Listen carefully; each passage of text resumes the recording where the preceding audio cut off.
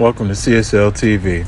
I just hope you guys are having a beautiful, blessed day. Now, if you're new to the channel, this is just a review, a reaction, an informational channel. Hopefully the informational part help you and someone out. And we're just going to watch some videos and talk about them. And if you've been rocking with me, I just got to say thank you so much for rocking with your boy, because you could be watching somebody else and you decide to stay here and chill with CSL TV.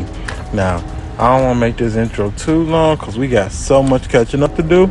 So I hope you guys are having a beautiful, blessed day. Let's get it. A Marine was taken into custody after a missing 14-year-old girl was found inside the barracks of a military base. She was discovered by military police on June 28th inside Camp Pendleton, more than 2 weeks after her family reported her missing. A photo shows the Marine being taken away. We still don't know the Marine's name or how he's involved. In a TikTok, the teen's aunt said she believes her niece was being sex trafficked. Due to her age, she could not have given this consent. Family members also said the girl has a learning disability and has run away from home before, but always came back. NCIS said they don't comment on ongoing investigations, but the local sheriff's department and San Diego Human Trafficking Task Force are helping with the case. The teen's family is calling for a transparent investigation. We hope you would join us in calling and demanding both release of details as well as the pursuit of justice. So you mean to tell me this guy actively in the military kidnapped a teenager, fucking had her for 2 weeks, and nobody knew nothing about it? Like, how in the hell you have that type of mental capacity to even put yourself in those type of situations where you about to do some time, my boy? It ain't like you about to just go get a little pat, you know what I'm saying, on the back for capturing and rescuing someone. No, you was a motherfucking predator, the kidnapper, all that negative shit that, you know what I'm saying, terrified this girl. And then for you to prey on somebody who mental capacity is nowhere near yours. I hope they fucking give his ass to 15 years like they be doing these other child predators. I try to get him off of me. I push him back and then I slam my hand into his face. When danger comes knocking, most of us run the other way, but not these people. Today we're watching 5 heroes who fought off their attackers. Number 5, Night Shift Nightmare. It's 3 a.m. at the Home to Suites Hotel, and the female night clerk is doing paperwork, while this man is creeping around looking for his target. Just as the clerk leaves for the bathroom, he attacks her. Alleged defendant grabbed her around the shoulders, attempted to drag her into a bathroom while wearing a ski mask. Moments later, she manages to take off his mask and runs after him, exposing his face to surveillance cameras. Not planning to give up, the suspect comes back, but the clerk bravely chases him off again. Thanks to the victim's quick thinking, the police were able to identify the suspect, Zachary Person, who is a registered sex offender. This defendant does have an extremely extensive history of this type of behavior. Person was charged with attempted sexual assault and false imprisonment. He was sentenced to 15 years. Number 4. Oh man, he got lucky. He only got 15 years.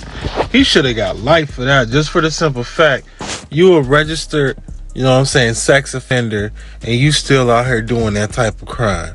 Like, you just need to be put away for life, because you was clearly showing you don't need to be out here with the rest of us, because you want to be taking things against other people, you know what I'm saying, and you out here just thinking you can do whatever you want to anybody, any type of women. Like, well, he's targeting women, but you never know. You know what I'm saying? These type of people, you just got to be careful. Number 4, you picked the wrong person. This surveillance footage captures a man following a 13-year-old girl home, and things quickly took a turn for the worse. Just as she was about to close the door, he forced himself in. I push him back and then I slam my hand into his face, and that's when he decides to get off of me. He was later identified as Mohammed Khaliki. Apparently, this wasn't his first time following and assaulting a woman. He was arrested and charged with several counts of burglary, attempted sexual assault, and false imprisonment. Charges could add up to a life in prison. Number 3. Now, this is the type of stuff all these type of folks need to be getting, just for the simple fact they are repeat offenders, which means they didn't learn the other times they got caught up into this type of stuff. So why is they even given that possibility of being able to come out and do it again? Now, I understand you got to do what you got to do, because in the justice system, I believe there's steps. But when it comes to stuff like this, the next step, the second time, is life. It shouldn't be no years put into it. Just a 4-letter word. Number 3, Saved by Instincts. 11-year-old Alyssa Bonal is enjoying a peaceful day when all of a sudden a car parks nearby and a man armed with a knife runs out of it, attempting to carry her away.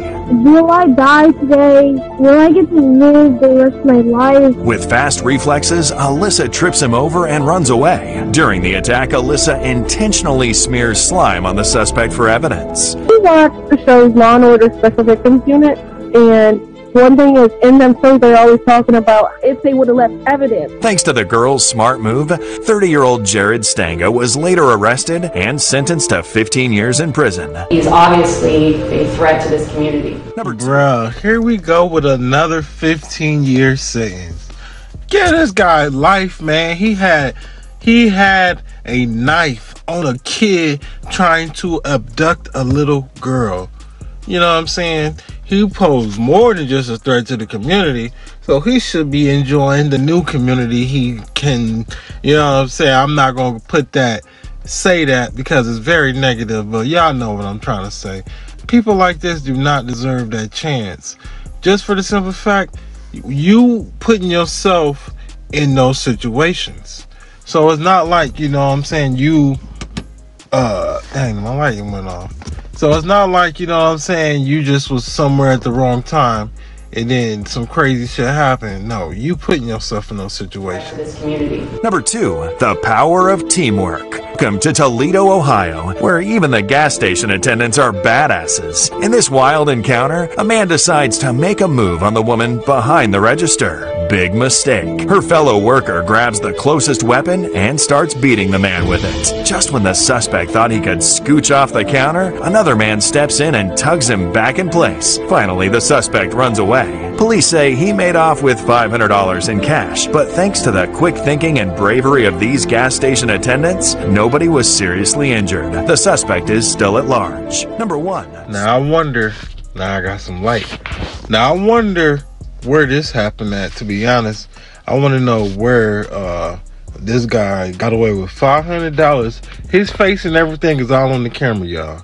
So it's like, how did they not have a sketch or something of who this guy is? Like, is he really that goddamn smooth and he just grooving and smoothing and where he can do this type of stuff?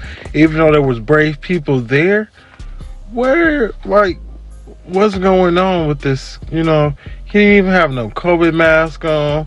He didn't even have the little young kid ski mask. You know, none of that shit on. So what is going on with that situation? Number 1, small but mighty.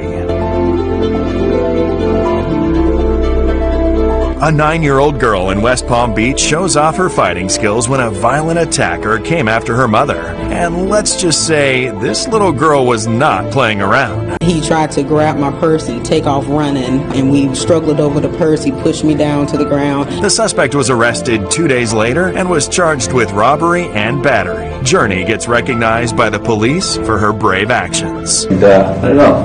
I think she hit him pretty hard.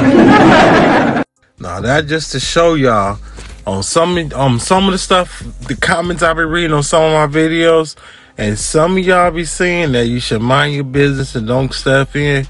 This little girl just showed more bravery and heart than some of y'all folks that would have just turned y'all face. You know what I'm saying? Like, her mom was being attacked. Dude was trying to take the purse. She ain't go screaming like a little kid, none of that. She straight went heroic on the, you know what I'm saying, guy was trying to rob him. So y'all need to do better. That's all I'm saying. We all in this world together. We all create whatever in the, you know what I'm saying, universe. You know what I'm trying to say. I'm not going into detail. We're all adults here. According to this Karen, all Mexicans are low class. I hope this video is found by her coworkers, family, and friends. Acting like this at a family barbecue with children is absolutely disgusting. The woman has since been identified as an art consultant and feng shui expert in her late 40s, and an art gallery she used to work for posted a statement on Twitter stating they have not employed this individual for over 5 years and they condemn any actions or statements expressing hatred or racism. Footage was also posted of the woman being spoken to by police,